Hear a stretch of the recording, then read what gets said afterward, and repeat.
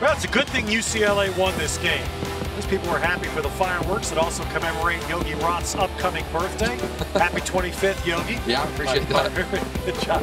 All right, well, this one wasn't as one-sided as that score would show, although Josh Rosen did get 42 up there for UCLA. Yeah, much improved game from a week ago for Josh Rosen. I thought his ability to have full field reads, climb the pocket, he had great protection by his offensive line and running backs, put his body on the line, even picked up a block for Soso Jamabo on an incredible touchdown run.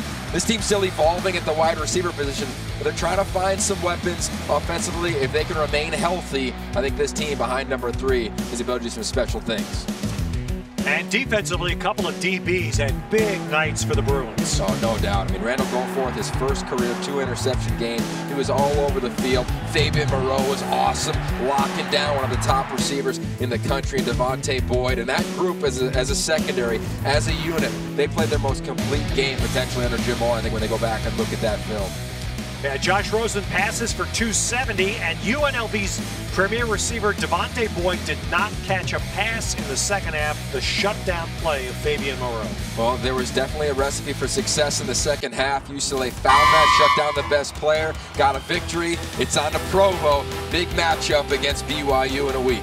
Yeah, no kidding. Well, Bruins christened the 2016 season in the Rose Bowl, winning their home opener for the 6th consecutive year. 3 rush touchdowns for Soso Jamabo, and UCLA scores 2 fourth-quarter touchdowns to prevent any drama on opening night.